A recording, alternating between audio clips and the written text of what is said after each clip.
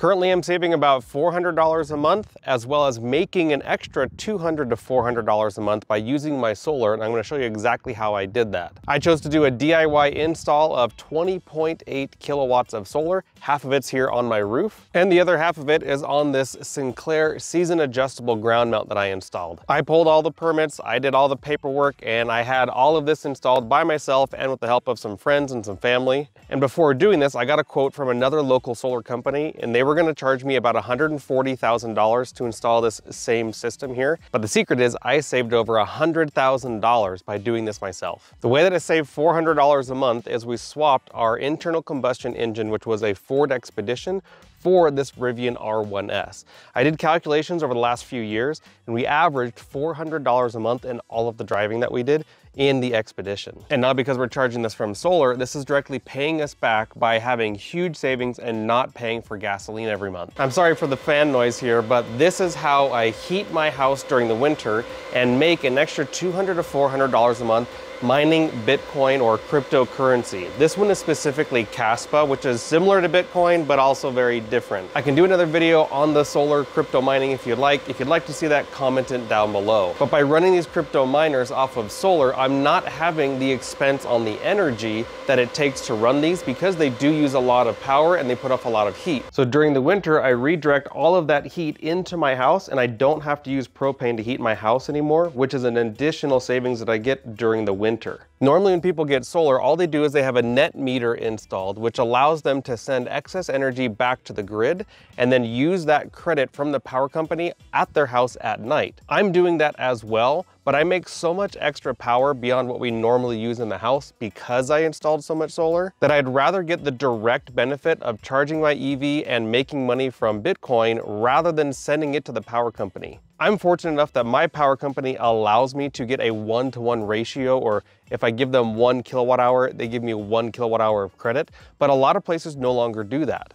And the craziest thing is you can actually do all of this off-grid with no permits with the right steps. And I'm gonna have a separate video about that.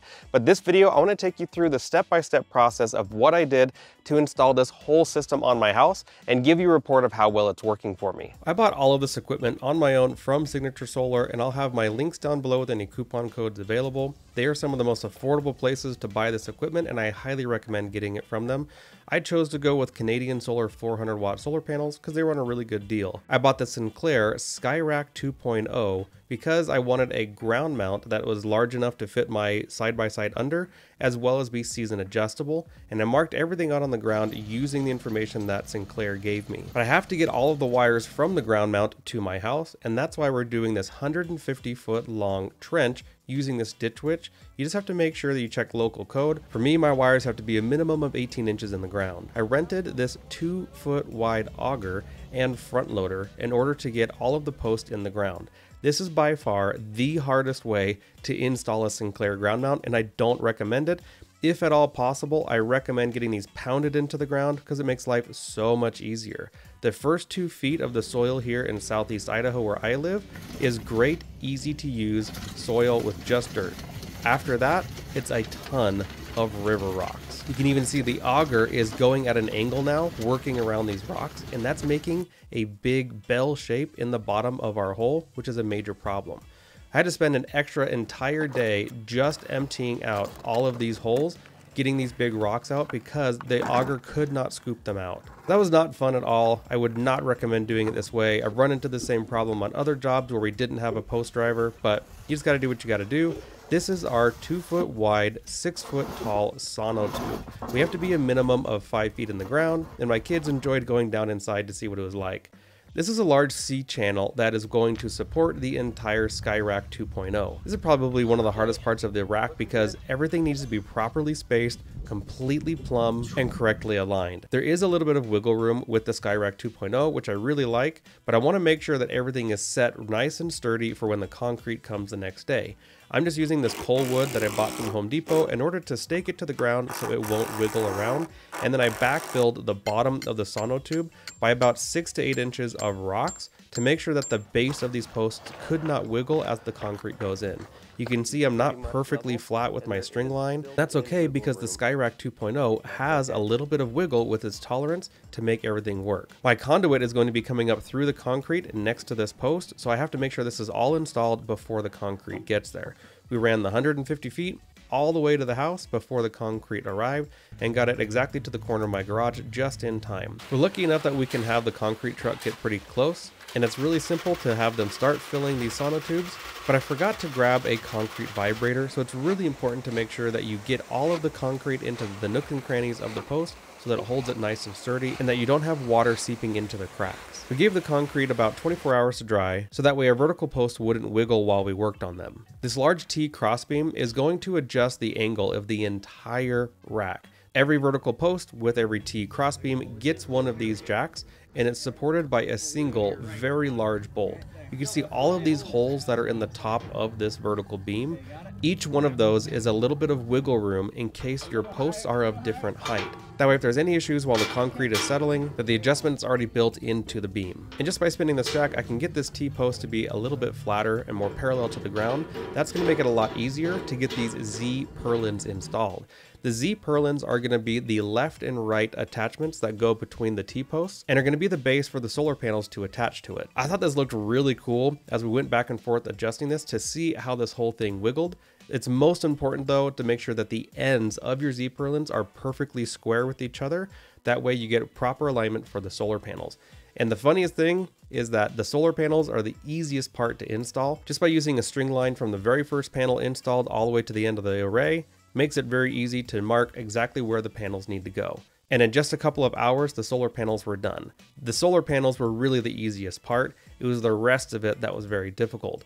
But the Sinclair Skyrack 2.0 is one of my favorite ground mounts, but now it's time to get the solar panels mounted onto the roof. There are a few different rules you have to follow for roof mounted solar panels. First, you need to be 18 inches from the ridge or the top. Additionally, you need one side of the solar panels to be 36 inches away from one edge and no closer than 18 inches on the opposite edge. You can go all the way down to the bottom of the roof, that doesn't seem to be a problem. But if you're going to put solar panels on more than 50% of the entire roof, then you need to have 36 inches of clearance around the top, left, and right side. Again, you can still go to the bottom of the roof without any problem. So we're getting all of our measurements and finding out where the base plates are going to go to get the rail and the solar panels set up on this roof. I chose to go with the K2 Systems roof mounting system for multiple reasons. One, it's some of the most affordable racking out there. But two, it's also some of the easiest to install for someone who's never done this before. As an example, this roof base plate has this adjustable angle piece to work with metal roofs that have different corrugations or different peaks and valleys. And it has this rubberized piece on the bottom to make it automatically waterproof. And it uses these metal roof screws that attach directly to the peaks of the metal roof. With this method, we don't have to find out where the trusses are in the roof, which makes life even easier to do this installation. They have multiple different mounting options, so make sure to check out K2 Systems. I'll have my link for them down below as well. That way you can get not only an affordable, but very easy to install system for whatever system you're using. They also have ground mounts, as well as mounts for shingle roofs, metal roofs, whatever you're looking for. K2 Systems has it, and they're all over the US. So by screwing this directly into the peak of the metal roof, it's now secure and ready for rails. We're still only in the first couple of hours of getting this roof system on, and we've already got all of the base plates and L-foots installed, and just like that, it's already time to start getting the rails on. I truly can't recommend this system enough. It's awesome. The rails are about 14 feet long, and every time you need to put two of them together, you use this splice. In order to put two rails together, you simply pull one rail into the other side of this splice, slide in a T-bolt, and tighten it down with the drill. It really couldn't be any easier, and this does all of the bonding and tightening that you need to be up to code. This is the T-bolt and the flange nut. This all bites into the rail and into this L bracket in order to hold everything tight so you don't have to worry about it ever coming loose, and it's rated for hurricane force winds. So you can use this in very harsh conditions or in areas where you have a large snow load. The L bracket also allows you to adjust the height of the rail, so if for any reason your roof is uneven, you can get the rails perfectly flat and level. That way your panels have a nice even surface to go on. And we learned the hard way that you really shouldn't put your shortest guy on the team at the bottom handing solar panels up. So we'll fix that later, but for right now we want to get these panels on the rails and start getting them all connected together. It's important that before you pull the panels up onto the roof, to connect your DC optimizers, your micro inverters, whatever you're using, I highly recommend DC optimizers. That's what I chose to go with as part of my rapid shutdown system and to make my solar panels make more power. So we switched things up here. We had Kyle on the bottom, who's one of the taller guys in the group, handing it up to Ian, who's actually visiting from K2 Systems to show us how to put this all in. And just like that, it goes that fast getting the solar panels up onto the roof. And while the top guys are getting everything bolted down, Kyle is down on the bottom, putting our DC optimizer stickers in place and getting the DC optimizer wired up. So the reason we spent that time on the ground setting up our wires is once I'm up here, these things are ready to just plug in. And now that wire shouldn't be hanging. It is not. Now if I hadn't done any wire management on the ground, I'd be spending a bunch of time working on this up here. It's always a good idea to run your main solar wires in your solar rail from K2 before you put the solar panels on. This will make life so much easier because then you're not gonna have to pull wires while solar panels are already in place, which can be a really big nightmare. And K2 is smart enough to use the top of their rail as a trough system with these clamps so you can hide all of your wire runs inside of the rail, because as part of the code, you cannot have any of these wires touching the roof or you'll fail inspection. And the wire that gets used on the roof, because it's technically outside, you have to use PV or photovoltaic wire. So make sure you get the right kind. And this is a JB3 junction box from Easy Solar. I highly recommend using this. Again, not sponsored. I paid for this all on my own, but all of our solar wires are going to run inside of this junction box, and I'm going to convert them from PV to THHN, which is an indoor rated wire that's much easier to pull through conduit and is only for indoor use. If you need any help getting this equipment or designing a system, just shoot me an email to info@minutemansolar.com and I'd be happy to help you design a system that's going to be affordable and work for you. This is the inside of the junction box. It even has a grounding bus bar so that the whole system is properly grounded.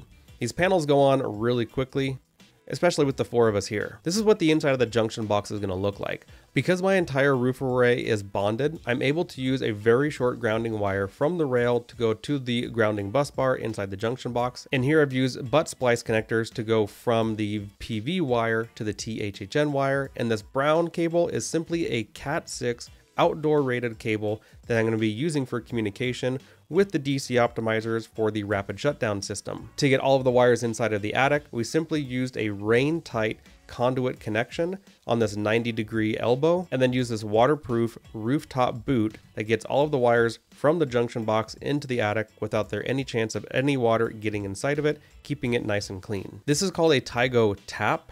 And the tap is basically like a Wi-Fi router for the DC optimizers and rapid shutdown controllers that are on every single solar panel.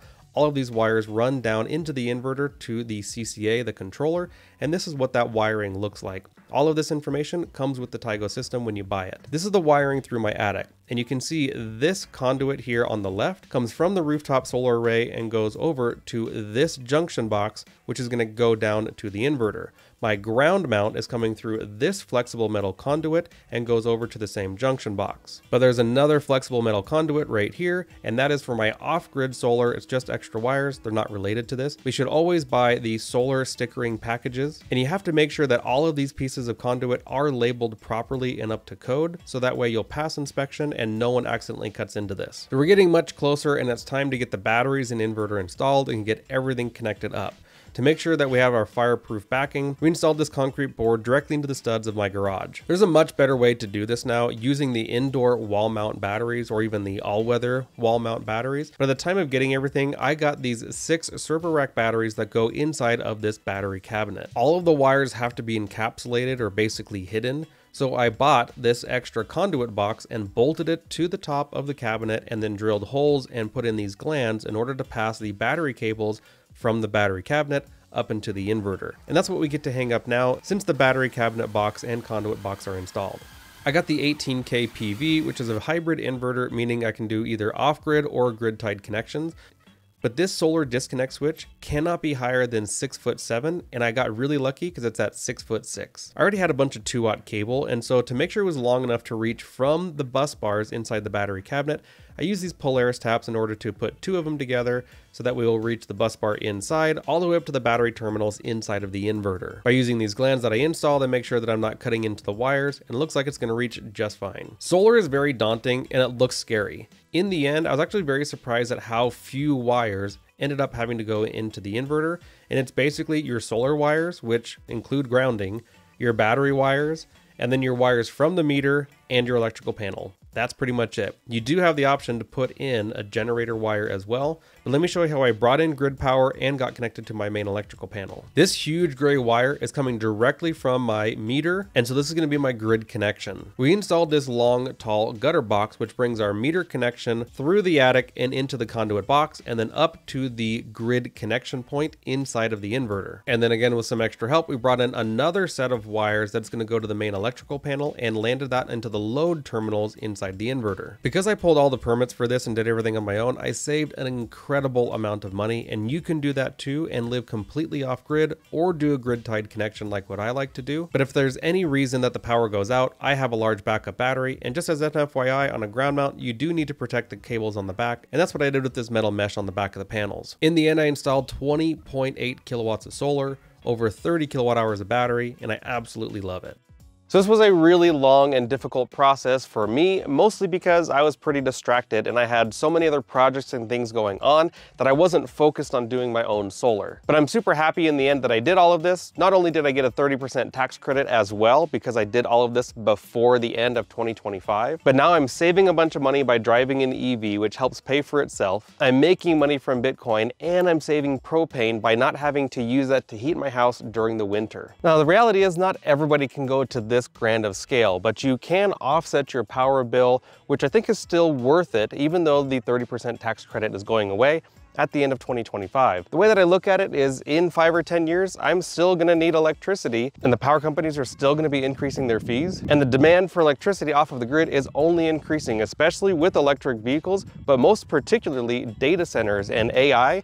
The demand for energy is getting so high, there's gonna be no alternative besides giving more power to those companies so that way they can run their data centers. I help people design these kinds of systems and get them at a discount, and you can get that information by emailing me at info@minutemansolar.com. And of course, if you want to see how to do this with no permits required on an off-grid system, then make sure you're subscribed for when that video comes out. If you found this helpful, make sure to smash the like button, and I'll see you on the next video.